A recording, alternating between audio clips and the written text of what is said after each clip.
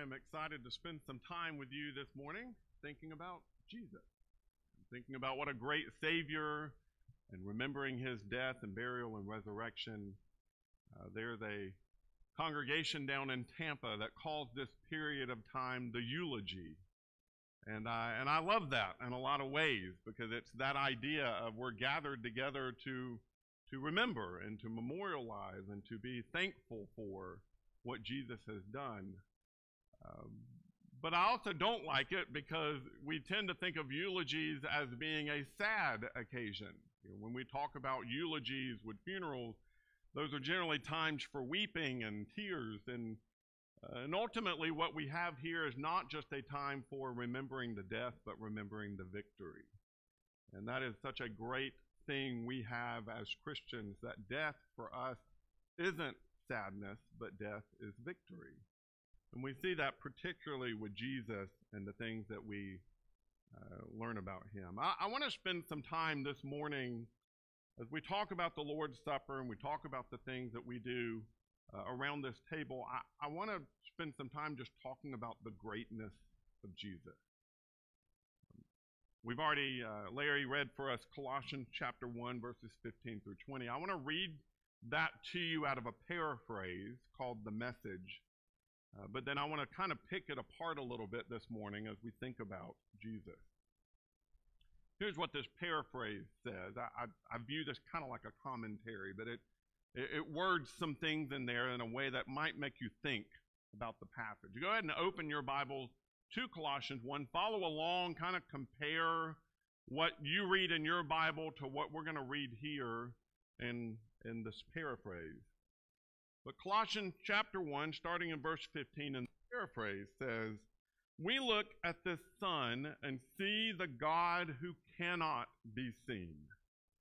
We look at this Son and see God's original purpose in everything created. For everything, absolutely everything, above and below, visible and invisible, rank after rank after rank of angels, everything got started in him and finds its purpose in him. He was there before any of it came into existence and holds it all together right up to this moment. And when it comes to the church, he organizes and holds it together like a head does a body. He was supreme in the beginning, and leading the resurrection parade, he is supreme in the end. From beginning to end, he's there, towering far above everything, above everyone. So spacious is he, so expansive, that everything of God finds its proper place in him without crowding. Not only that, but all the broken and dislocated pieces of the universe, people and things, animals and atoms, get properly fixed and fit together in vibrant harmony, all because of his death, his blood that poured down from the cross." While that's not word for word scripture, it is thought for thought. This idea that we have a God, a Savior, who is supreme above everything. And because of that, we can be continually devoted to the apostles' teaching and to fellowship and to the breaking of bread and to prayer. We can gather together as God's people week after week and not find redundancy and not find a time where we grow bored because we're doing all that stuff again. We can be excited because we're gathering together to remember a Lord who is so great, who is so in everything and in charge of everything and holds everything together, that he is worth thinking about continually. And that's why it is great that we can gather together week after week and celebrate this Lord's Supper. We have a Savior who is worth celebrating. We have a Jesus, a Lord, who is worth coming together and remembering the details of his life and remembering the ministry that he did on earth for those years that he was here. And we can remember the suffering that he endured in our place. And we can remember the time that he comes out of the grave and there is rejoicing and there's excitement because He is the firstborn from the resurrection. But I'm getting ahead of myself. I want to pick this passage apart a little bit as we spend some time thinking about Jesus, and before we spend some time worshiping Jesus and then taking the emblems of this supper. First piece is right here, right at the beginning of Colossians chapter 1, verse 15. This idea that he is the image of the invisible God. That's a bit of a hard saying. I don't know if you've thought about that idea, but how can you be the image of something that is invisible? How can you be the visual representation of something that cannot be seen? And that's the idea here. And I think the reason this is the idea expressed for us is because it allows us to see from the very beginning that when we go to the task of describing our Lord, we are coming to a hard task. We are coming to maybe even an impossible task. How can we, as people who are limited in our understanding and limited in our ability to understand who God is and how the spiritual realm works, how can we understand truly who Jesus is? That becomes really difficult. Because Jesus is the image of something we cannot see. He is a representation of something that is beyond our understanding. He is something bigger than us, better than us, more perfect than us. He is all of that and more, but he is still a representative of God.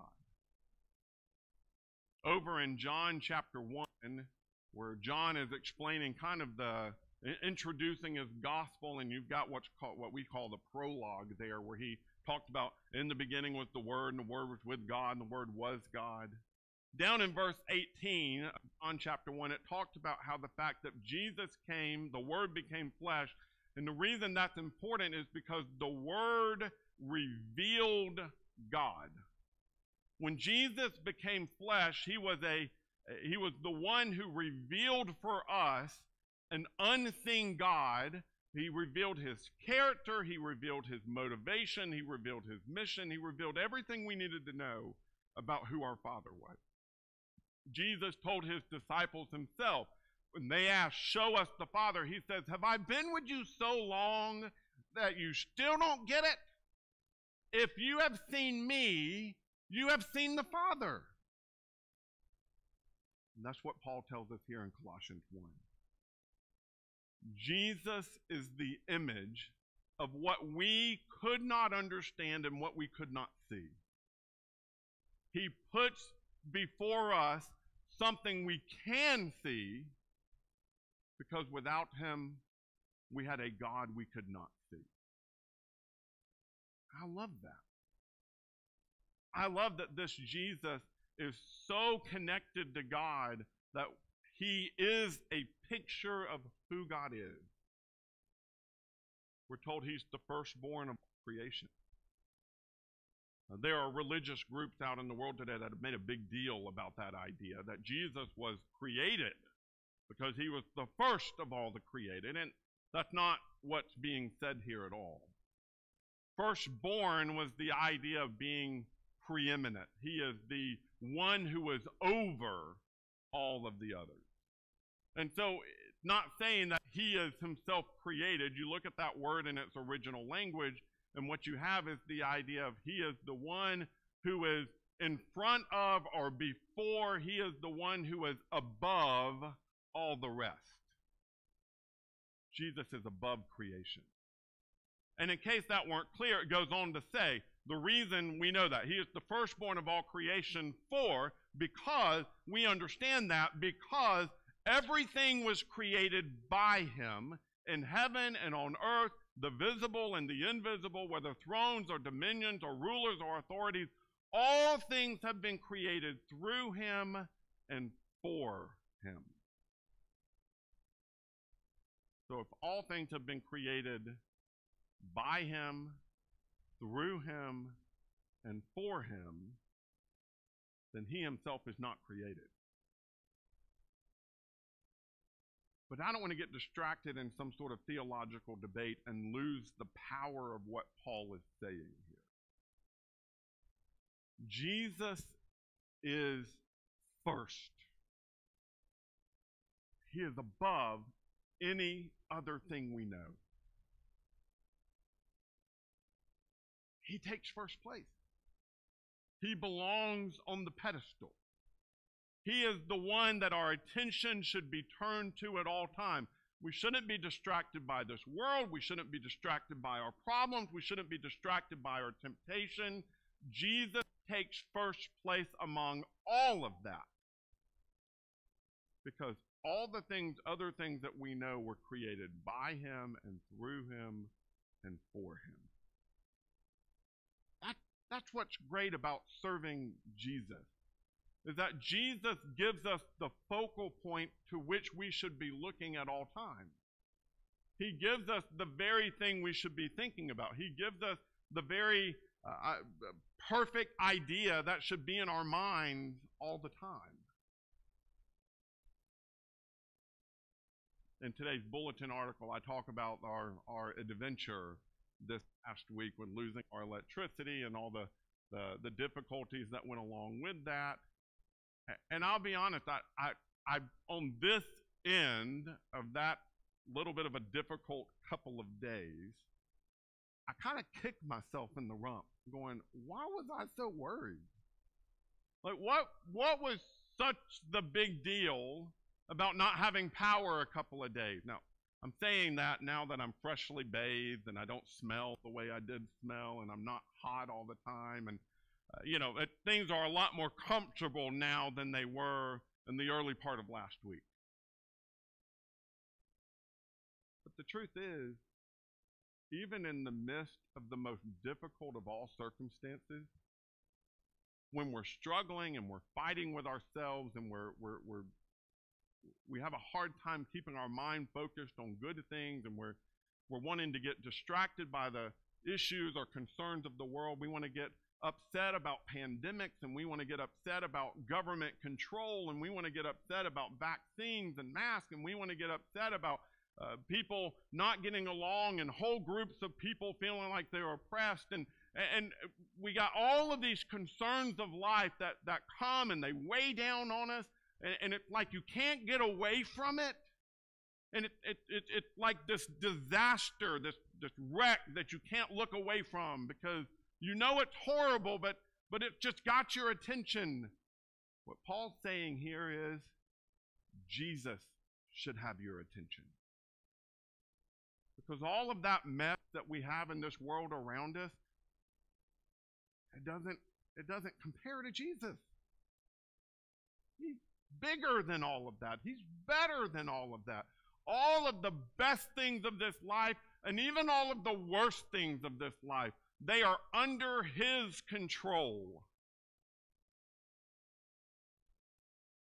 So we just need to keep our eyes on Jesus. We're told that he is before all things, and by him all things hold together. He's before all things, and by him all things hold together. We live in a somewhat chaotic world right now. I forget what it was I was listening to, I think it was yesterday, some podcast, and I listened to too many and I can't keep track of who says what, but they were talking about how it seems that our world has tailspinned worse than ever, at least in the lifetime of this person who was speaking. He was talking about how it just, it's hard not to get focused on just how out of control everything seems to be. And I want you to pay attention to the last part of verse 17.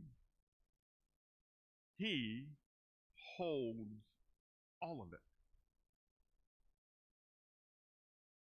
He's got all of it. I picture this world almost, every night when I brush Maple's teeth, one of the things that I do, because I don't want her sticking her face down in a sink that none of our kids ever seem to be able to clean out, is is I get water in my hand and I bring the water to her mouth so that she can, get water in her mouth and be able to rinse her mouth out and spit back into the sink. I kind of picture our world like that for Jesus. Jesus he's got this little handful of water, and we're stressing out because it looks like water's slipping through his fingers, but the truth is it's not. He's got it. He has this under control.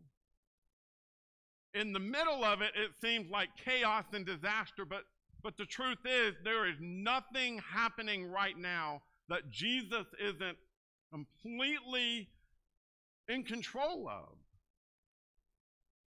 There is nothing happening in our world that is outside of Jesus' power. Nothing. There is nothing we have to worry about. Our world cannot tailspin out of the control of Jesus. He's got all of it. We get so distracted by the simplest little things. I mean, take this memorial meal that we do week after week.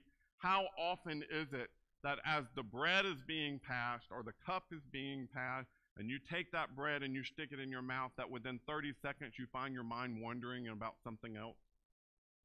Your brain has gotten distracted. You're thinking about other things. You're not really focused in on what Jesus has done. And it might be some worry about life. It might be a grocery list. Oh, I got to remember to pick this up from the store. I don't want to forget. Or it might be, what are my kids doing right now? I've got to keep my eyes on them. Or there's all sorts of things that distract us away from Jesus. We have a hard time bringing our minds to focus on Jesus for mere minutes once a week. The truth is, there's none of the other stuff that matters. There's none of the other stuff we've got to worry about because we have a Jesus who holds it together. He's also the head of the body, the church. He's the beginning, the firstborn from the dead, so that he might come to have first place in everything. Again, firstborn meaning the one who has preeminence, the one who goes before, the one who is on the pedestal. He belongs on the pedestal of the church, not us, not elders, not preachers, not some great preacher you love to listen to from some other location. He belongs at the head of the church. He is the one who deserves our attention. He is the one who has proven resurrection for us because he resurrected first. He is the one who came back from the dead first to be redeemed and taken up to God, and we get to experience that one day. But he experiences it first. He is our forerunner. He is the one we can have confidence in. For God was pleased to have all his fullness dwell in Jesus. People struggle with that phrase. What does that mean? What is the fullness of God talking about? Does that mean God's power? Does that mean God's authority? Does that mean God's character? Does that mean that they are one and the same in ways that we don't understand? Yes. I don't know how to answer it any better than that. I mean, God in his completion dwells in Jesus. While I might not be able to understand that, I can appreciate that. While I might not really understand what it means even to be the fullness of God, I don't have my brain wrapped around the concept of God. I don't fully understand who God is and how his nature exists and how he exists outside of our world and how all of that works. I don't know. But I do know that God was so connected to Jesus that Jesus could say, if you've seen me, you have seen the Father. And through Jesus, God reconciles everything to himself, whether things on earth or things in heaven, by making peace through his blood shed on the cross. Here's what's interesting to me about the way all of this is organized, is that you kind of have this poetic structure to this section of Scripture. It begins with this concept of the image of God, and it ends with the concept of the image of God's fullness. And it goes on to talk about the first of creation, and you've got the first of the resurrection. You've got the cause of creation and the cause of the church, the sustainer of creation, and he's sustainer of the church. That Jesus is essentially, when you kind of wrap all of this up, he is the very central figure in everything we know. As a believer, he is the central figure of creation and everything I know physically, and as a believer, he is the central figure of everything I know spiritually. He's everything. And the reason I can know that is because he has reconciled us all through the blood he shed on the cross. I love that what Jesus has done for us and what we come together week after week to remember is not merely some story about a man who lived 2,000 years ago. And what we're gathered together to do is not merely to just remember a Jesus or a covenant giver, that he had some sort of spiritual benefit to us. What I'm gathered together to remind myself of when we take of this bread and we drink this cup is that he is my everything. That's what this table reminds us of. He's my everything. He is everything I need for life and godliness, as Peter puts it over in 2 Peter 1, verse 3. Jesus is that. Jesus is all I need. He is the one who makes everything good. He's everything. And he's that because he was willing to go to the cross and redeem me from all the messes I had made for myself. And I come and remember that here around this table. It is amazing to me, and I hope amazing to you as we've gone through these lessons about the Lord's Supper and all the things we can be thinking about and all the things that it's really supposed to bring to our minds, that you're like, how in the world do I not find a way to truly focus the full 6 minutes it takes to pass this thing out? How is it that I have let myself maybe trivialize what is such an important moment in my every single week? Not because it is some obligatory practice that we go through, not because we're commanded never miss the Lord's Supper, but because it is such an opportunity to remember and get recentered on the idea that he is what everything is about. He is the center of everything we should be thinking about, that he is our reason for every hope, that he is the reason we should have no worries or no anxiousness, because he is the one who holds it all together. He is that. And the supper is a reminder for us that he is that. We're going to spend some time singing some songs, saying some prayers, reading some scripture. But I want us to spend some time morning and the time we have left really focusing in on what this supper is about and how we can truly dig deeply in our hearts to remember who he is